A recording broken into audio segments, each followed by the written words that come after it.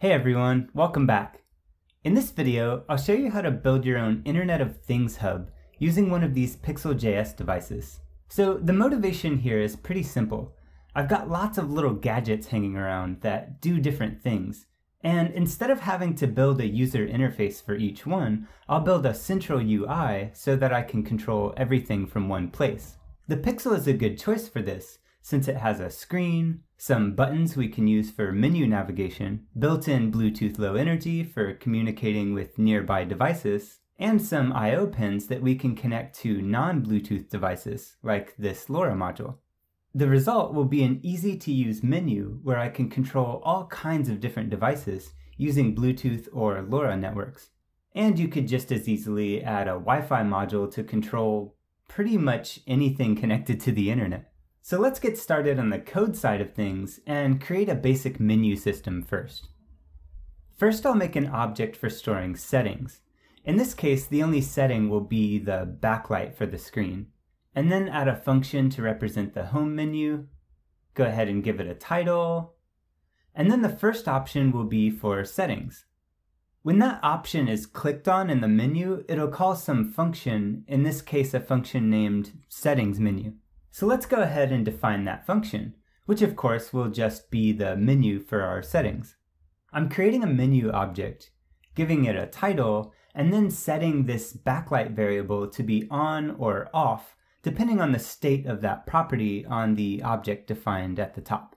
This is just so I can create a label for the menu option that reflects the current state of the backlight setting.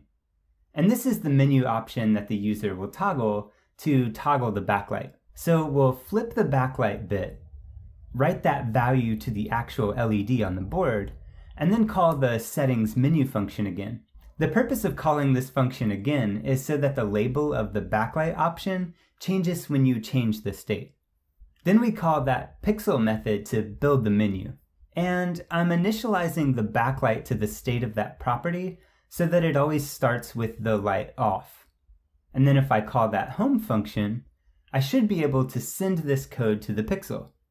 And there's the menu. You see that the options for the buttons are all drawn on the screen for you, and the title is here at the top. So I can click this to go into settings, and now I have this backlight setting. So if I press it, yep, it works, and I can toggle it on and off. But now I can't get out of this menu. Oops. Well, that's a pretty easy fix. I'll just add this option in the settings menu that takes you back to the home menu. Now if I go back to the Pixl, go to settings, toggle the backlight, I can exit the menu and return to home. Cool. But the whole purpose of this is to interact with other devices. So let's start by interacting with this Puck.js. To keep it simple, I'll just change the color of the LEDs over Bluetooth.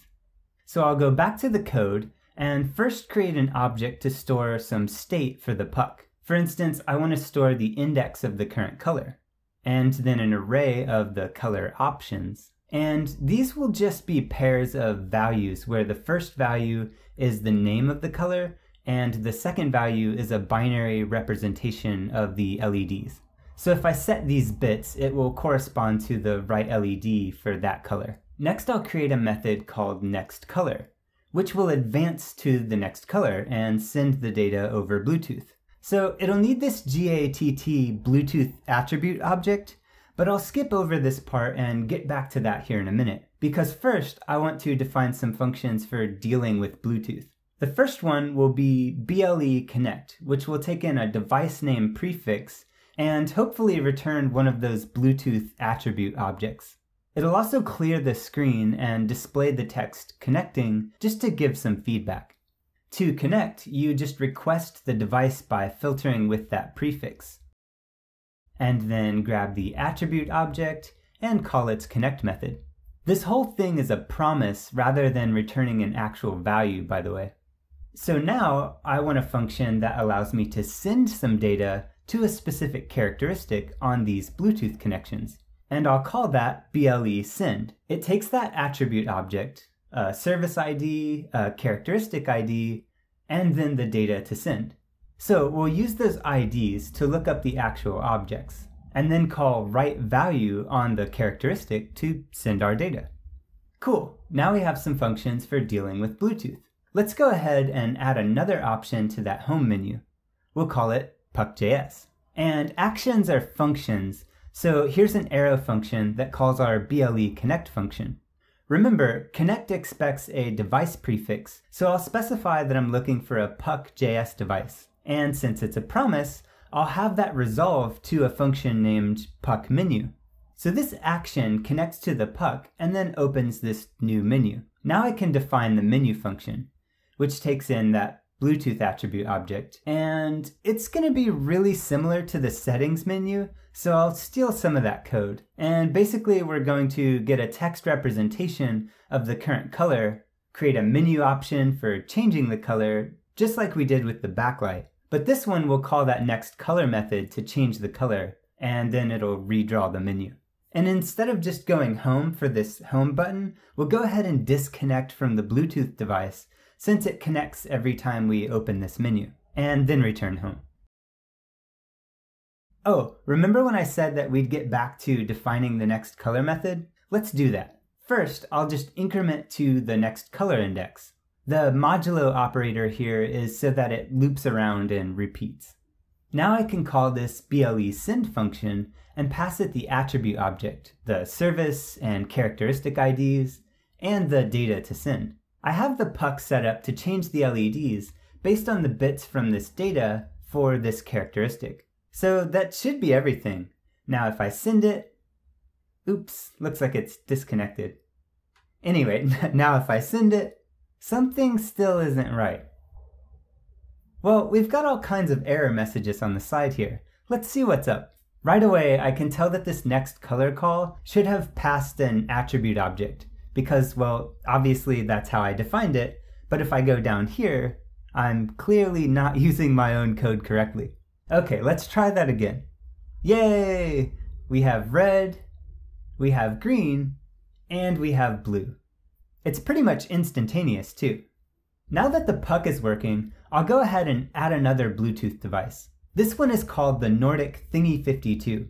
I haven't had a chance to use these in any videos yet because I just got them last week, but I'll definitely be using these in some upcoming videos. These are really neat devices. But today I'll just be using it similar to the Puck and controlling the LED from my hub menu. And it's so similar that I'll basically just copy and paste most of this code. The main things that I'll change are the color definitions, since the thingy has a specific format that it expects. Nordic provides all kinds of documentation for this stuff, so I won't go into too much detail here. It's pretty straightforward. And then the service and characteristic IDs are also different, so I'll just update those. And then after changing a bunch of variable names and adding the menu option, it's all ready. So I can go ahead and connect to the thingy. Oops, looks like I left the LED on red from playing with it before. Oh well, as soon as I change it past the red, it should, yeah, now it's in sync with the menu. Cool, I can control a thingy.